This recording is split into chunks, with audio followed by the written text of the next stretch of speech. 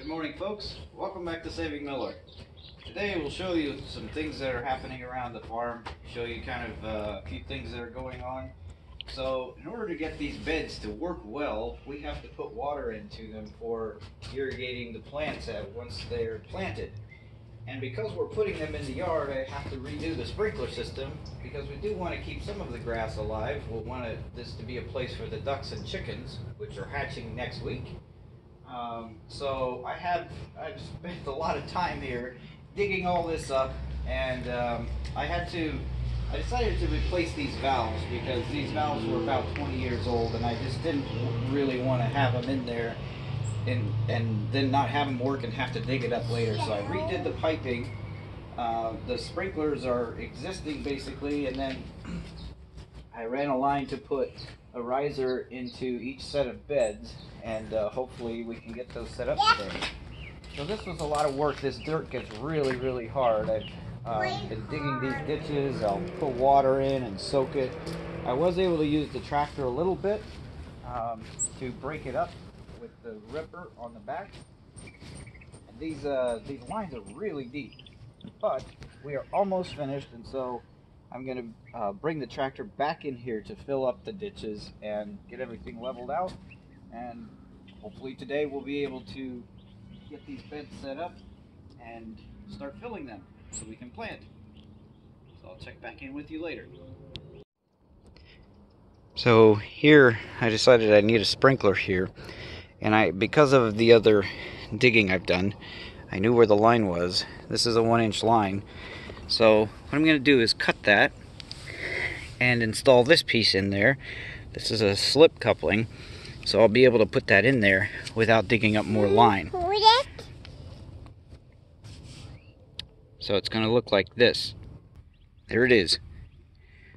That worked well. The other side, I actually forced it in. I had more room to work because I'd done all the digging. I just put a T in there and forced it together. So now I just need to put the sprinkler head on there and ready to start filling all these ditches.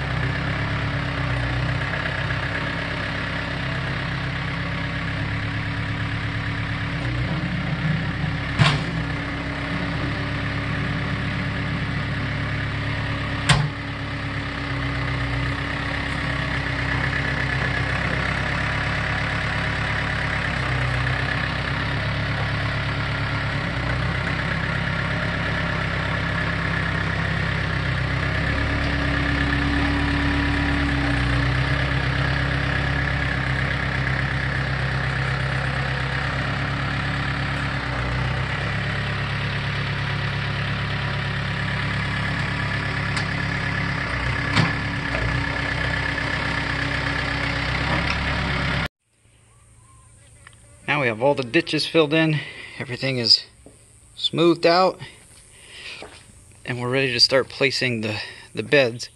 We're going to put cardboard down underneath so that this grass won't grow. And I know there's different schools of thought about cardboard, but I think it's going to work okay for us. There's the first riser for the water, and then the other one is over here.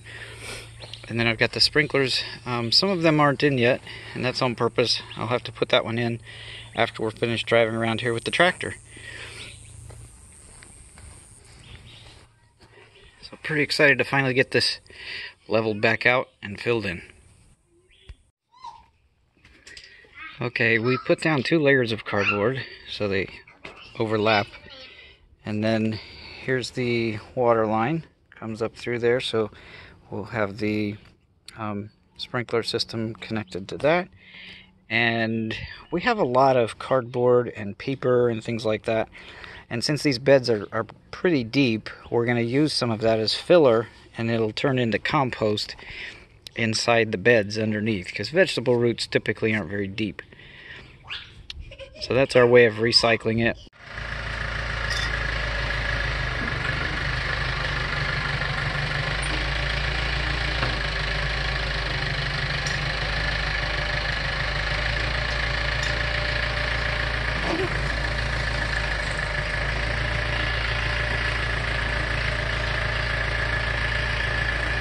Wow, this tractor is saving us so much manual labor.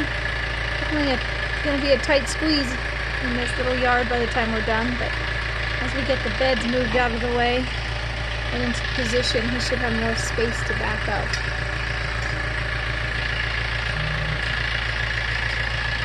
It's going well. Here's a quick look inside the box. So we've got logs and stuff in there, paper. All that stuff is going to break down over time and produce a lot of carbon, and then we'll get chickens and stuff to put the nitrogen in there so we have good compost later on. So at some point in the future, we'll just raise these beds straight up, let all the dirt fall out the bottom, and then the wood chips and the cardboard and paper and everything that's broken down in there we'll be able to recycle and make more compost. So we're almost halfway.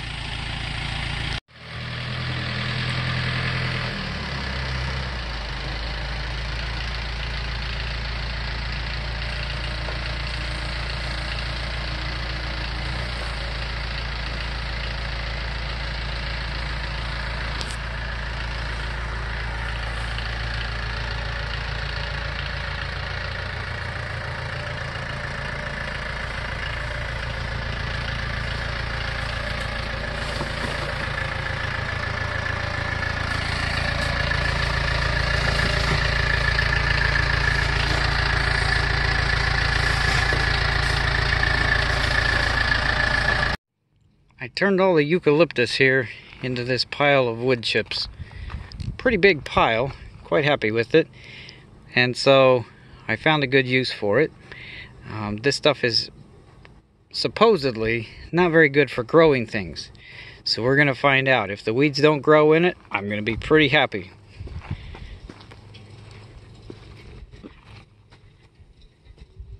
Well folks, it's the end of the day and we got it done. All the beds are in place, we've got the water in, I've got wood chips in here. So the only two things that are left to do is to get the water lines run through here so that we have water where we need it. And then on the outside, we're going to put a border around here, some kind of landscaping border, and then put wood chips around the whole outside as well so we don't have grass in there. So here it is, 6 beds set up. I think it'll work really well. We probably will use hog panels to make an arch over the middle so that climbing things like peas and tomatoes, which aren't climbing but we'll make them climb, can grow up and over, and we'll have these other beds set up for everything else. Great project. Saving Miller out.